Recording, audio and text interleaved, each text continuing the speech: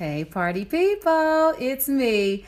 Today I want to talk about how to get your husband to communicate with you more. This is for my wives out there. You need to hush. Hushing is an anointing.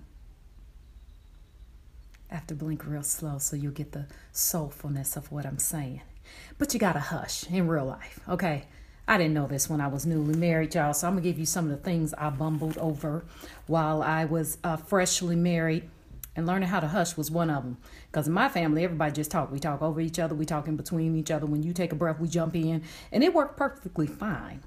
But that origin did not work when I got married, okay? So sometimes it's your point of origin. Sometimes it's just because you didn't know any better. And I thank God for my husband because he really taught me and helped me and worked with me. But you need to hush if you want your husband to speak more. Okay, and this is not every woman, but a good majority of us, women have about 3 times as many words as men. And when we come from work, we still have words left over. Most of the time, men don't. One of the things I used to do was when he said something, I always had something to say, whether it was a comment or the way I would do it or just all this unnecessary feedback. He doesn't need your unnecessary feedback. Let him say what he says and leave it. His silence is not a break for you to speak. Shh. If you want him to talk more. Shh. Okay? Another thing. Don't cut the man off. Let him finish what he said. Girl, I used to do this. Jesus done blessed my life, honey. Grace. He just gave me grace. Hallelujah. Don't cut the man off when he is speaking. Let him talk. Stop interrupting. Do not take over his story with your story.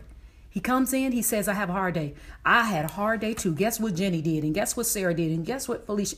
He don't want to know. Men do not want to know. They don't want to know the details. It's not harsh. He just does not want to know. Okay? So save that for your girl, Keisha. Okay? Tell Keisha about what happened at work. When your husband comes home and says he had a hard day, I want you to do this. Acknowledge it. Okay? So either you can nod, you can bend your eyebrows in and look real concerned.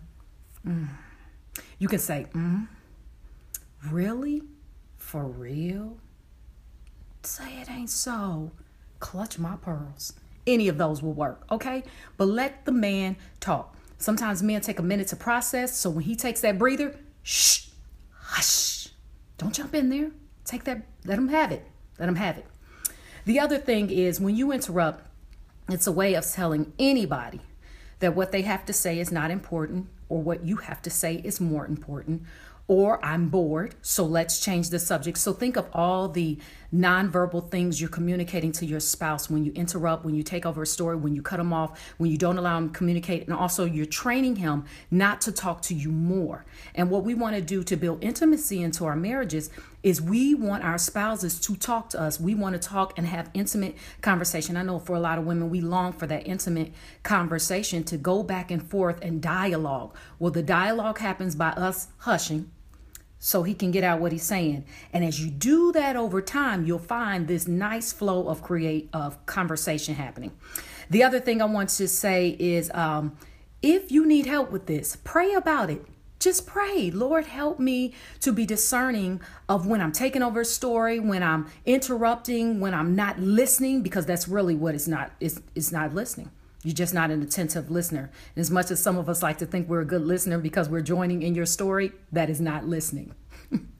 All right. So take pauses and breaks and allow them to speak. Pray about it if this is something you really, really struggle with. The other thing is you can ask your husband's opinion of how well you listen. Now, don't go get no attitude when he tell you the truth. When he tell you, girl, you be doing the most. Don't get all quiet and sulk. Well, I just won't say nothing. I know them little games you play. Don't let the devil play them little games in your marriage. Don't let it go there.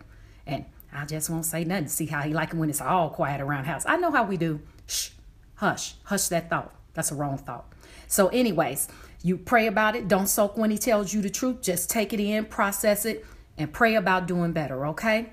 And then the other thing I want you to do is just know that it's worth listening, to know that this is going to really build up your marriage. But this is a quick little tip on how you can get your husband to communicate with you more, fall more in love, and have a strong marriage game, girl. Woo.